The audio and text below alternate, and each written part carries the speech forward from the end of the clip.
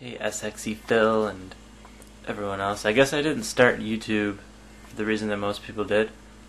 You know, wasn't to comment on people's videos. It wasn't because there's anyone on here that I really followed. I actually rarely was ever on YouTube before I signed up. I just heard about it as a place to post videos, and I had some videos of me drumming. Well, actually, I didn't yet, but so I got an account and filmed myself drumming and put it on there, and filmed a couple other videos really quick and put them on there.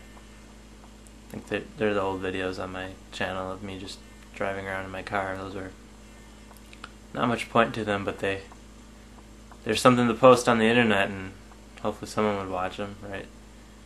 So I don't know. I got the account, had it for a while. And that's when I started looking at other people's videos, you know, SXE Phil, Charles Trippy, you know, those people. And I was like, hey, why don't I do a video blog?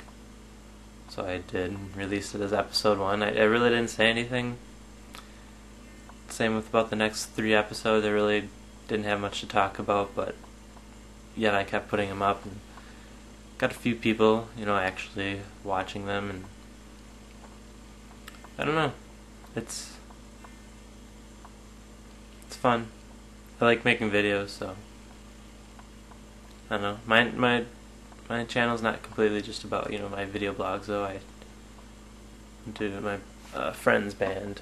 Went to their show on you know, last Friday, and I filmed it for them and edited some videos together, and those are on my YouTube too, so it's not all just my video blog, so it's good.